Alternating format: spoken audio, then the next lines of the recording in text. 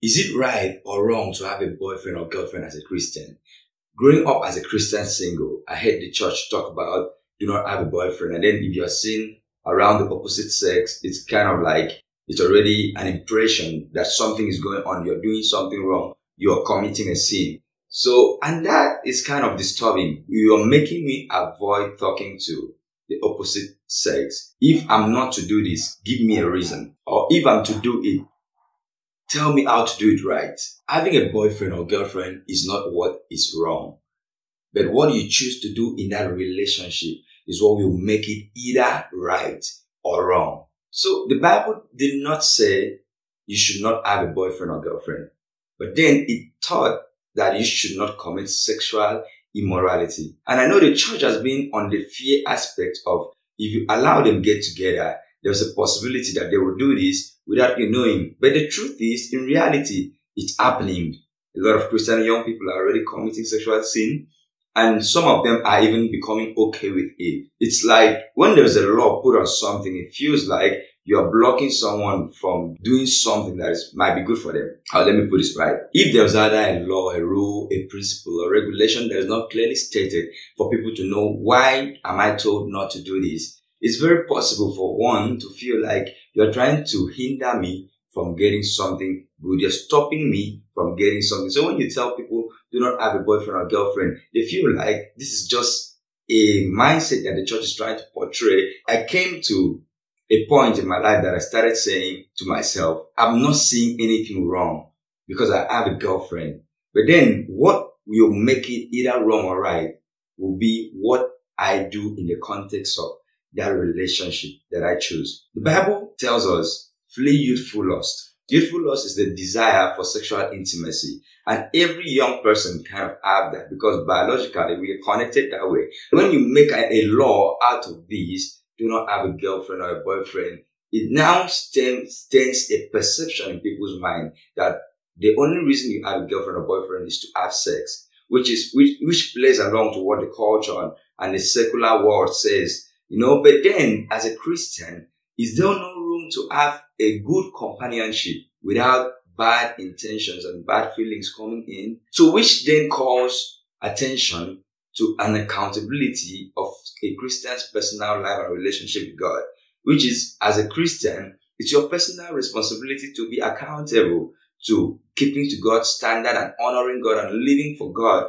and allowing the love of God to overflow in your heart. Run away from anything that stimulates youthful lust. The Bible says anything.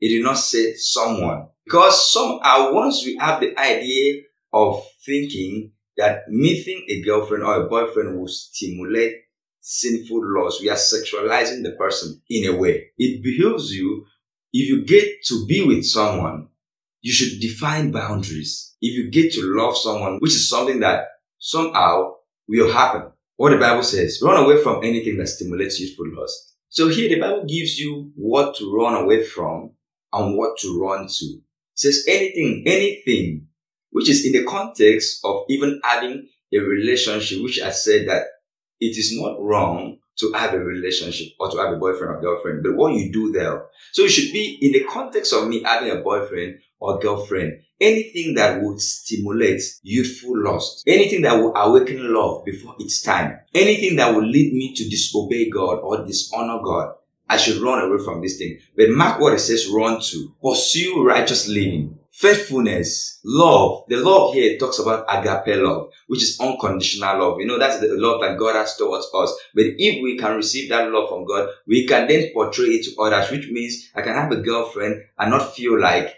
I need to sleep with her and not feel like she needs to prove love to me by having sex with me. Because having sex in a relationship does not prove love. It does not define love. It does not even speak to love. In the other aspects, it can actually speak to lust. So pursue love, which means I can have a good relationship that honors God.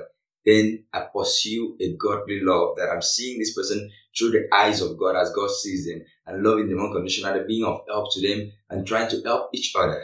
Enjoy the companionship of those who call on the Lord with pure hearts. So now it talks about your motive. Why do I want this? So point number 2, if you choose to have a relationship, ask yourself why. ask yourself why. What's the motive? Why do I want this? Because the Bible talks about pursuing love, righteousness, and faithfulness, enjoying companionship with people that call on the Lord with a pure heart. Is your heart pure? Are you having a pure motive? Are you having a pure heart towards I want a relationship? Or is there some hidden motive as a Christian? You want to get with a Christian single, a Christian boy or guy, you want to get with a Christian lady, and then you are deceiving how you don't want sex, you want it to be pure, to honor God, but then at the end of the day, in the middle of a relationship, you're already looking for sex. You're already trying to mislead each other, or whichever way, each of you are trying to mislead each other. Are you choosing a relationship because other people have relationship and you don't want to feel left out? Are you choosing one because you need some validation? Are you choosing one because you are insecure? Because if you are doing it for those reasons, then you are doing it on the wrong platform and with the wrong motive, not with pure motives. Because if you get to be with another Christian single whom you feel affection towards and you decide to get into a relationship, it should be, we should help each other grow to know God and become better, become our better selves. Because it's not a place that you should get into and want to break someone, break their character, verbally abuse and all. Delving back to what the church has said over time regarding this, about avoiding it totally. No one could be forced to do what he or she does not want to do, and they would have a lasting experience in that. Like the church telling you do not have a girlfriend or boyfriend, it's not lasting. People will only come pretending. When we come to church, we behave like we have nothing going on. But then we are still doing it, having it. And then we might even go ahead and do everything that's wrong. Since church has provided a platform for us to pretend, then we come pretending.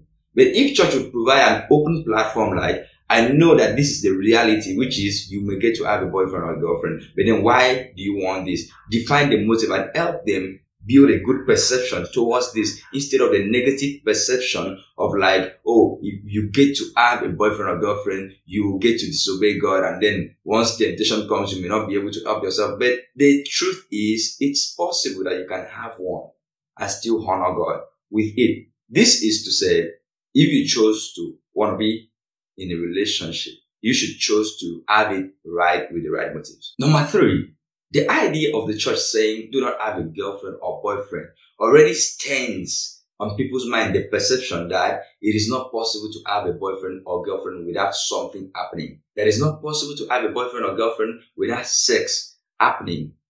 I know that feelings may occur when it has to do with a relationship between opposite sex. But feeling occurring does not mean that it should lead to committing sin.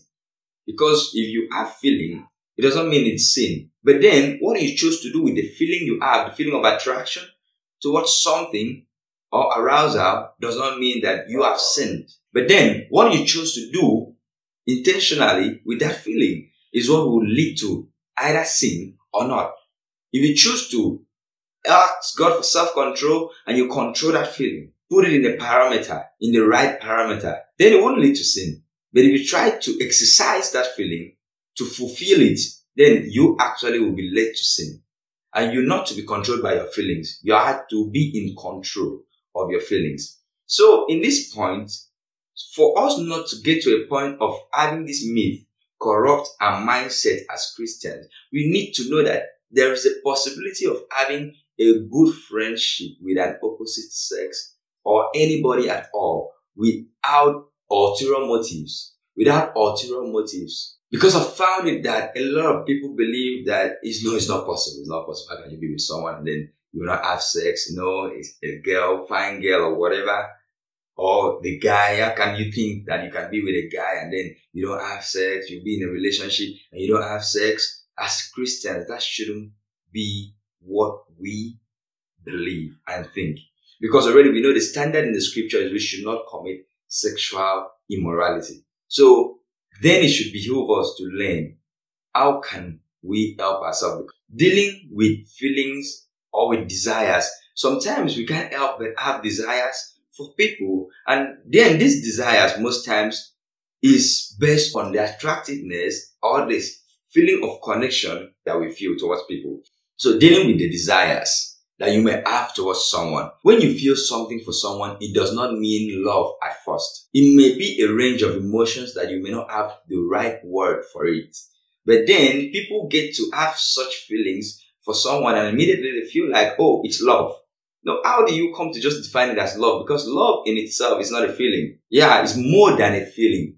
But feeling is a part of it, which means feeling is a part of the connection for love to happen. But then love in itself is not the feeling. So when you get to have feeling for someone for the first time, how come that you just think that this is love? No, you cannot just portray that.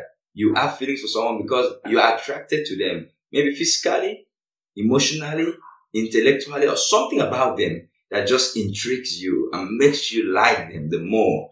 So, but then each of the feeling you have, each of these feelings that you have is a signal that is just telling you that there's a connection. There's something about you that is connected to this person. Also, there's something about this person that is connected to you. It's your place to intentionally try to sit yourself down and define, what is this feeling? Is it admiration? Because sometimes you crush on people and you don't know what it is. You think you should go have sex with them because you feel some cheesy feelings. No, but then it could be admiration or whatever it could be. Sit down and define it. And then help yourself. You can let the person know, look, this is what I'm feeling towards you, but I don't want to define it to put it in the wrong way. You can tell it, but allow time so that you can define it for yourself before you, if it's still strong after thinking it through, you can let the person know, look, I'm feeling this way.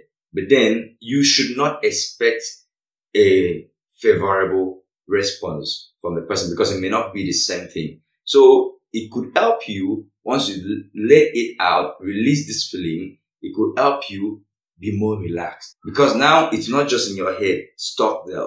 You've said it out, and then whatever happens to it, you're done with it. You should be fine with whatever response you get to have. You should not be so indignant that you want to hear a good response like, you should tell me you love me. It would then be an intentional thing that you decide to walk through, maybe to get to have friendships with this person. Thank you for watching this video. I hope this video has been a blessing to you. I hope you love the content in this video. I would like to hear from you in the comment section. What do you do when you feel something towards someone?